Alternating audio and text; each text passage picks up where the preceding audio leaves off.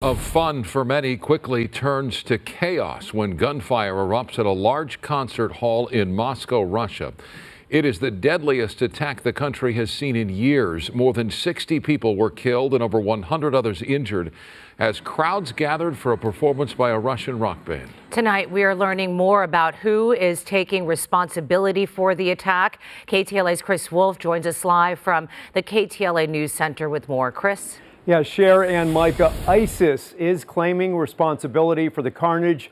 And tonight we know that U.S. intelligence officials say they have verified that claim.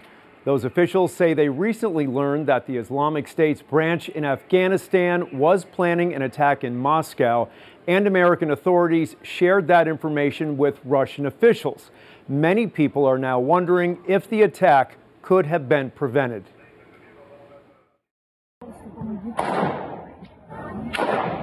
It was a deadly terrorist blitz on concertgoers in the Russian capital, leaving dozens dead and more than 100 others injured.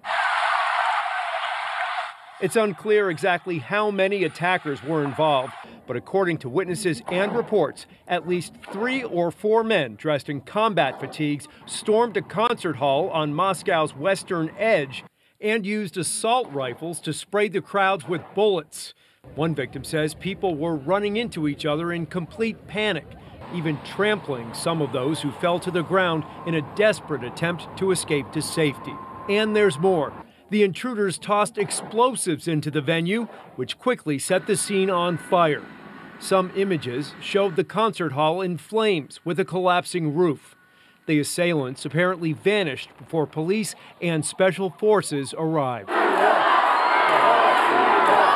The violence erupted just days after President Vladimir Putin cemented his power in what's being called a highly orchestrated electoral landslide. Russian officials say Putin was informed about the attack just minutes after it happened.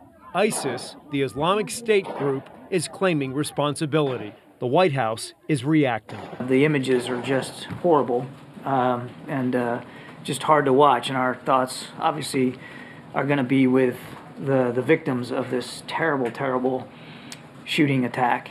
And I think, you look at that video if you have, and you got to recognize that there's some moms and dads and brothers and sisters and sons and daughters that haven't gotten the news yet. And this is going to be a tough day. So our thoughts are with them. John Kirby is warning Americans in Moscow to avoid large public gatherings at concerts or shopping centers for the time being. Moscow's mayor canceled all mass gatherings, with theaters and museums closing for the weekend. Security has been tightened around the country. Russian investigators say the attack has left more than 60 people dead so far. 145 were injured, including several children. Live in the news center, Chris Wolfe, KTLA 5 News.